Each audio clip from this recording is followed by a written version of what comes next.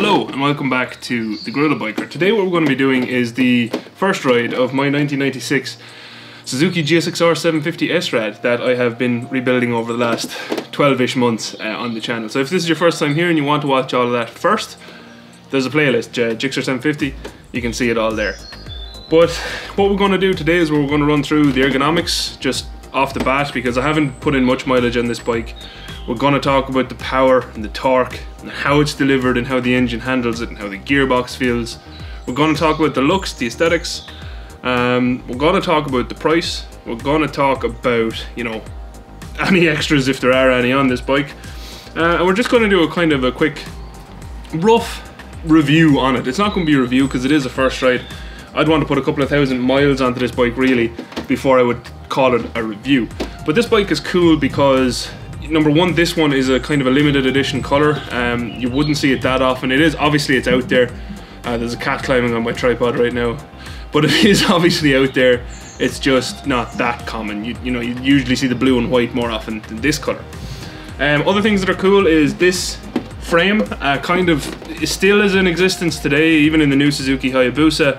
Harkens back to this frame. This, I'm not sure what you call it, it's like aluminium twin spar I think is what it is. And the engine sits into it, so really cool frame design, very cool in my opinion. Obviously it has the upside down forks, a couple of other bits and pieces that we will talk about throughout the video. But in the main, it's just, in my opinion, a really cool bike, and it did come in both carbureted and fuel injection versions. This is a carbureted version. I think 96 and 97 were carbureted, and then from then on was all fuel injection. So yeah, just a really cool bike in my opinion, and I can't wait to get out on the road and talk to you all a bit about it, so let's go do that. Okay, so now that we're out on the road, the first thing I want to get into, as it's actually the thing that I've been asked the most about, is the comfort, and how comfortable is this bike to ride. So I am pretty tall, if you're new here. I am 6'7", and I weigh around about 126 kg at the moment, I think, which is around about, what's that, 260, 265 pounds, something like that, okay? If you use those digits, or basically 20 stone if you're really stuck in using other digits and don't know how to transfer them. Anyway, so the comfort, like I was saying, it's actually surprisingly more comfortable than I would have given it credit for. It's like, look, it's not something that I'm going to be like, oh yeah, you should tour hundreds of miles on this. It's the most comfortable bike ever released for the tall person, but it is actually pretty comfy. Like, the seat is nice and wide, so generally the taller you are and the heavier you are, the wider those cheeks are, so you know that's a good thing. It's definitely wide enough for thine tuckish, which is good. The bars are obviously, look, they're clip-ons. They could do with being a little bit, I'm not even sure actually. I don't think there's much you can do with them. So, you know, from the bars perspective, I'm not going to say it's comfortable.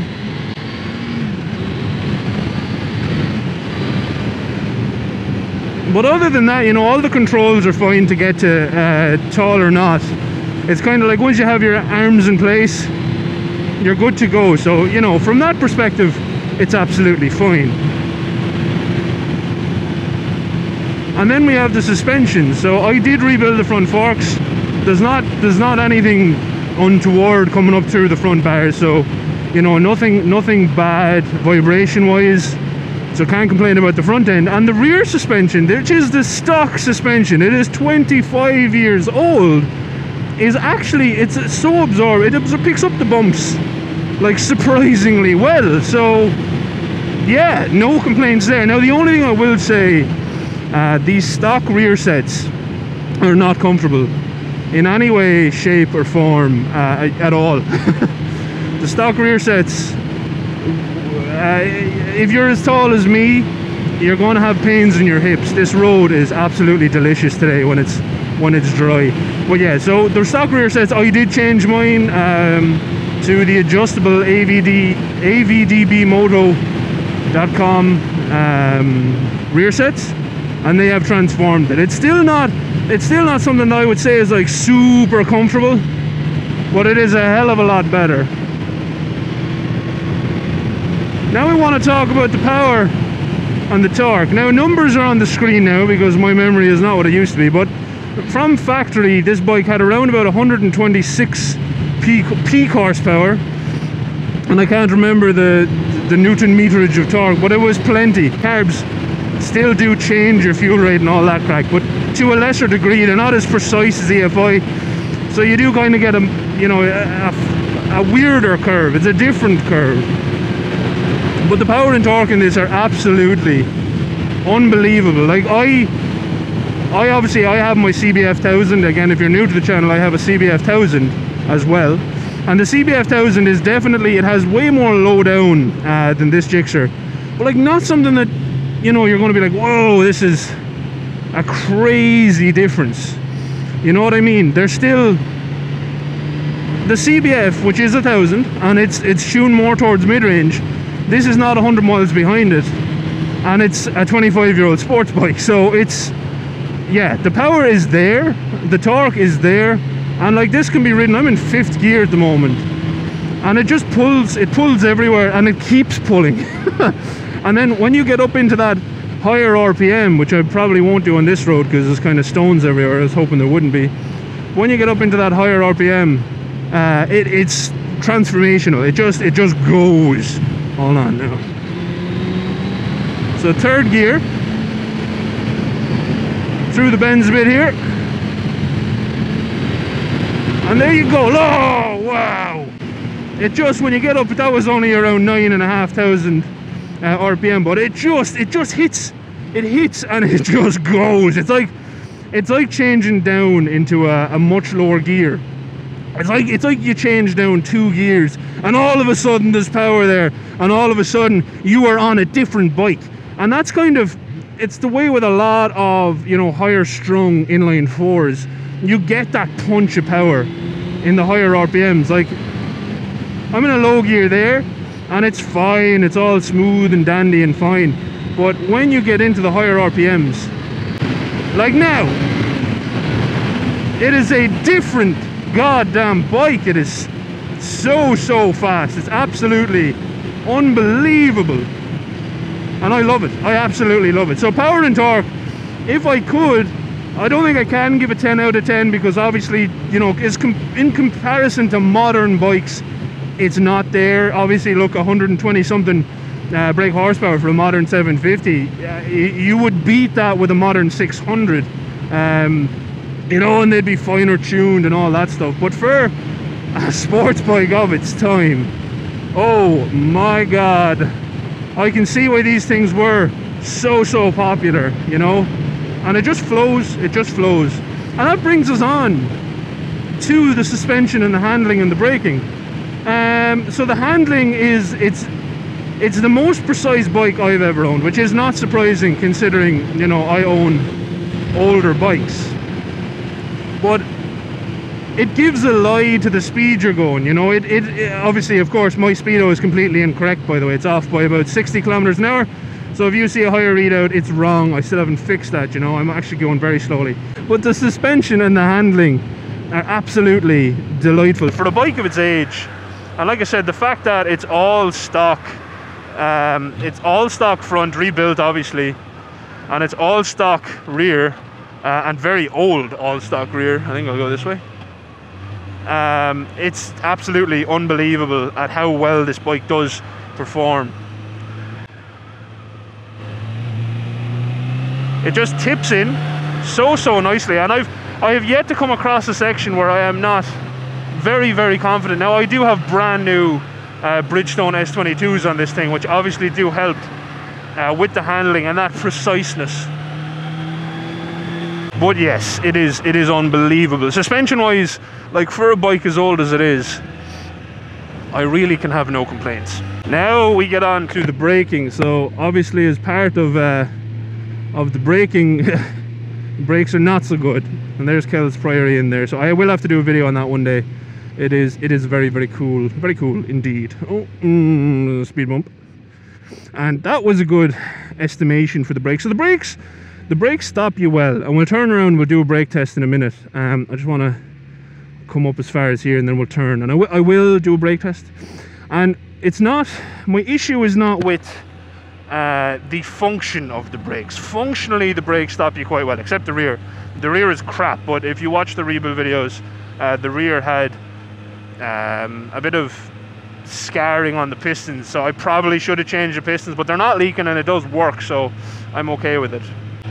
It's the feel. The feel of the brakes is lackluster. Okay, we'll go up here because they're really bothering me with how slow they are. Brake test. So you can see those brakes.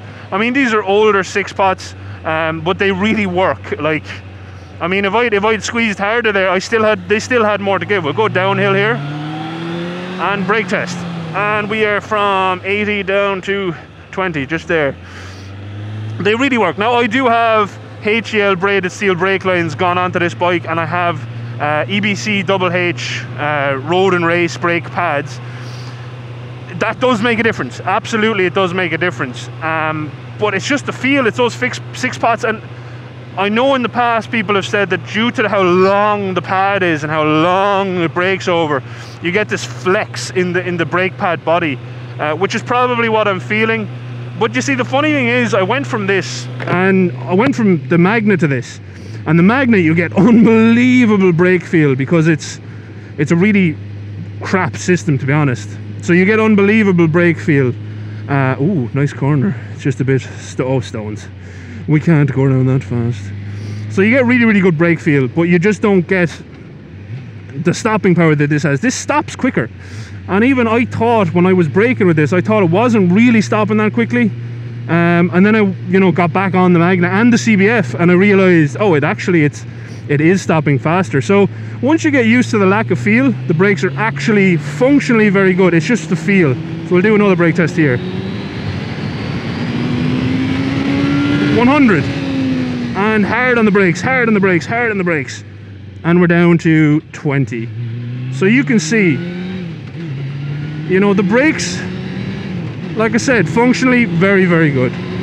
Now back to me in the garden studio for the aesthetics. Oh, before we go back, actually, yeah, should have mentioned the front brakes are the stock 750 Tokiko 6-pot calipers, and the rear is the stock Tokiko 2-pot caliper.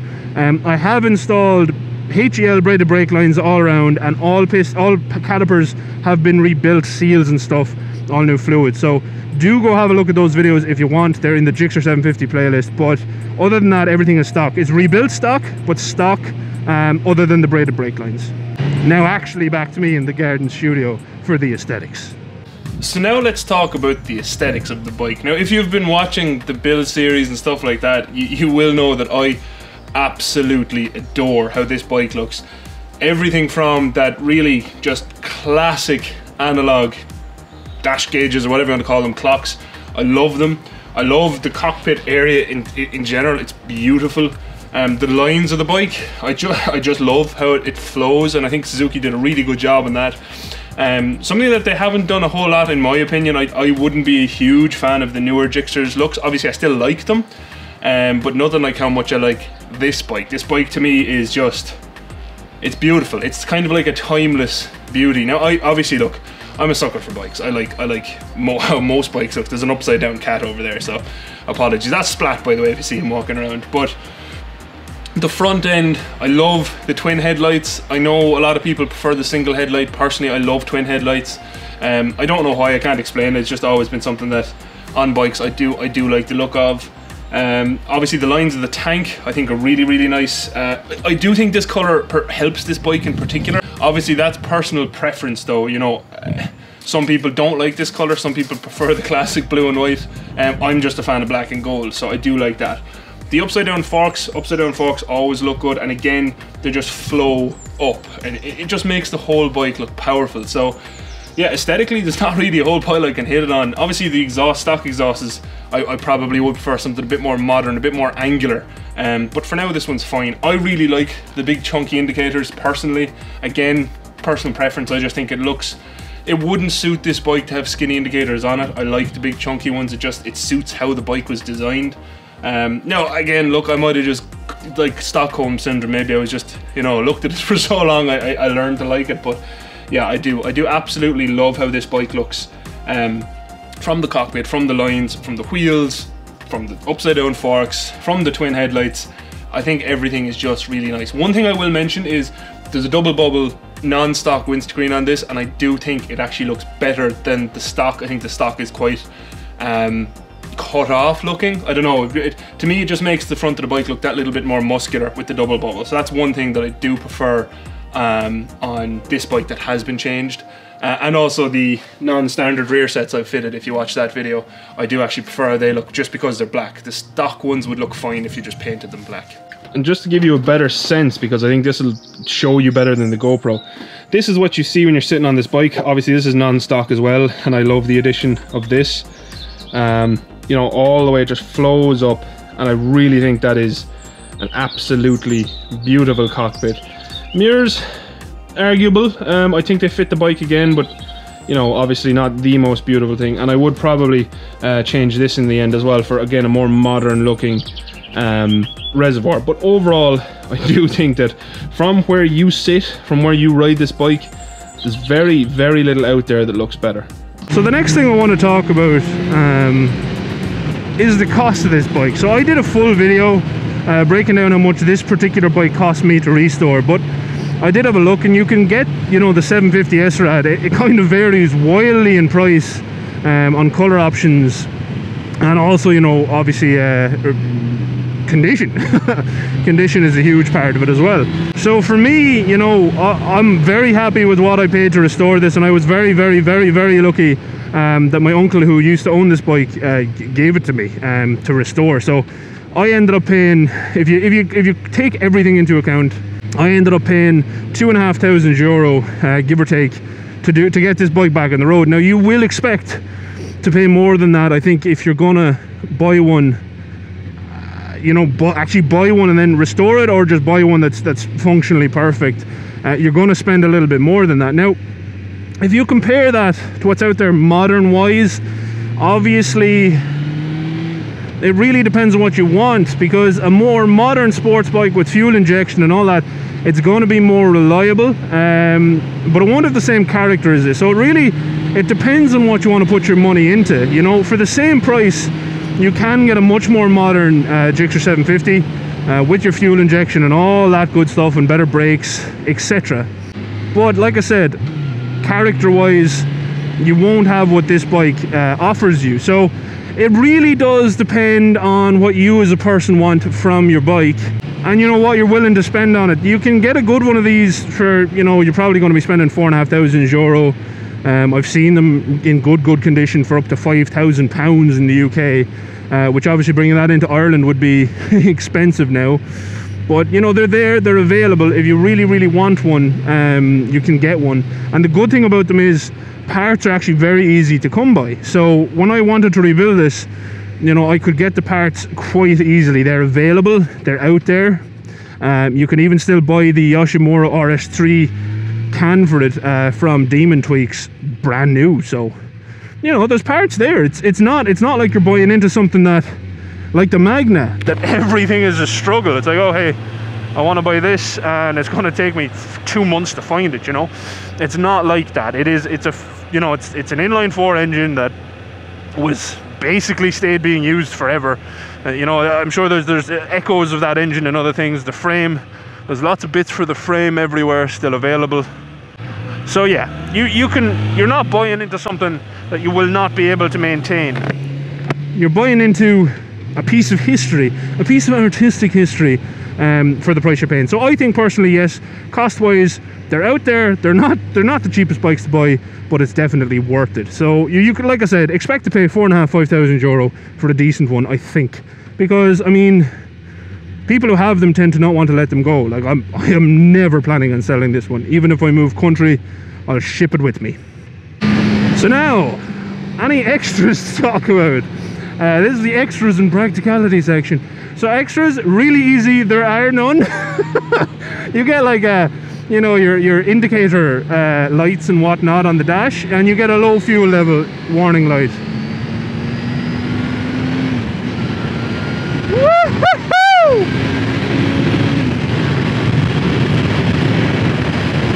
Oh, Oh yes, I love this bike. But actually, hilariously, I didn't mean to make those points together, but why the hell do you need extras when your bike can do that? That's the only extra you need. You have indicators, you have an engine on switch. What more do you need? And then practicality. So look, I don't know how practical this bike will be in the long run. I'll be certain to let you know. This will be appearing on my commuter series. I'm going to do a commute on this. I probably won't do more than one. Like I said, it's not the most comfortable bike out there for me, for tall people. I'm sure as a shorter person, this would be hilariously comfortable because you'd have a lot more room. But practicality wise, you know, they're not bad on fuel, they're not good on fuel. It is, you know, a 1996 bike made for power delivery, not for fuel economy. So if you're looking for something like this for fuel economy, look somewhere else. It's the wrong bike for you. However, if you're looking at this and you're thinking, okay, how practical is it? I can keep this running essentially forever. It has carbs, etc. The carbed versions, and I can attest to this because I've done it, the carbs are not that bad to rebuild. They're absolutely fine. So I think as a long-term runner, yes, you have the inherent unreliability of carbs, but overall, you know, brakes are easy to rebuild, the carbs are easy to rebuild, all that stuff is easy to maintain and rebuild. So thumbs up all the way around. I'm saying it's a pretty practical bike if you're looking at long-term maintenance. These engines tend to last forever. I know people who have 70,000-80,000 miles on them. This one only has like 20 something, so I'll have it for a while. And that's kind of, you know, that's kind of it really. Is it the practical bike from comfort, from rain protection, from fuel economy? No, it's absolutely not. But if that's why you're buying this bike, like I said, you're buying the wrong bike. The only extra you need is the one I displayed, and absolutely, if that's all you're looking for from a bike, it is 300,000,000% worth it. Absolutely, every day of the week. Yes. To summarize and some final thoughts, I told you what I thought of this bike. You know, from a personal level, I absolutely love it. We're in 6. We're gonna cruise for this. You know, power and torque are still a lot. I actually don't know what's faster on the road. This from my CBF. This feels faster. So power and torque wise, forget the numbers. It feels fast, and that's what's important to me on a road bike. You know, you want it to feel good out in the road, and a huge part of that is definitely, you know, the frame and suspension setup. This thing just tips in. It is so controlled on the road. Like even right now, I'm actually, you know, doing half the speed limit because my speedo is broken. But it is so controlled. Everything you get feedback wise, I can feel all of that. It is so nice, so nice, and a good set of tires on it is essential for that. So yeah, power, torque, control, handling, even the braking. Yes, I would recommend putting on, you know, the braided brake lines, and because I've used them, I would recommend HJL. I have no affiliation with them, but they're very good. So as a road bike, this thing is perfect. You have plenty of power, plenty of braking, plenty of suspension and tippy performance. Absolutely unbelievable. I love it. Is this the bike for you? If you are 6'7" and weigh about as much as me, it is not the most comfortable bike in the world. It'll do, especially like if you're like me and you just love it. You know, you're not gonna gripe about a little bit of discomfort. Maybe you will, I don't know. I personally don't. But yeah, I love it. I love it. So final thoughts from me. I think if you can get your hands on one of these for a reasonable price, in reasonably good condition, and you know, you want that 90s era sports bike, you can't go wrong. It looks wise, everything. This bike to me is the perfect sports bike for the road. It's the perfect amount of power. It's light as a feather. It's not too uncomfortable. It's pretty good on fuel. It looks absolutely fantastic. So yeah, for me, if I was going to buy a 90s sports bike, and if this one went on fire and blew up in the morning, I would 100% try and get another one in this color. Like overall, for me, this bike is pretty much a 10 out of 10. I love it. I love how it looks. I love how it feels. I love how it rides. I love this bike. So if you have watched, thank you very much for watching. As always, a very special thank you to my patrons. You're all legends. I do appreciate the hell out of you supporting the channel. Genuinely mean that. It helps motivation more than anything else, and I love you for it. And yeah, until next time, thank you very much again for watching. Let me know down in the comments, would you buy one of these bikes and what colour you would want it in, and would you want carburetted or EFI? And yeah, that's it. Thank you again. Adios. Outro crew. I do think I need a louder exhaust though. What do you all think? Let me know. Bye. Ah, Nissan Micras. My old foes. Jesus, that was... I think that says all I need to ever say about a Nissan Micra. My nemesis. And we are here to get my coffee. My whole reason for travel in the first place. See, I'm a good boy. I don't do things that are bold. I am a good boy.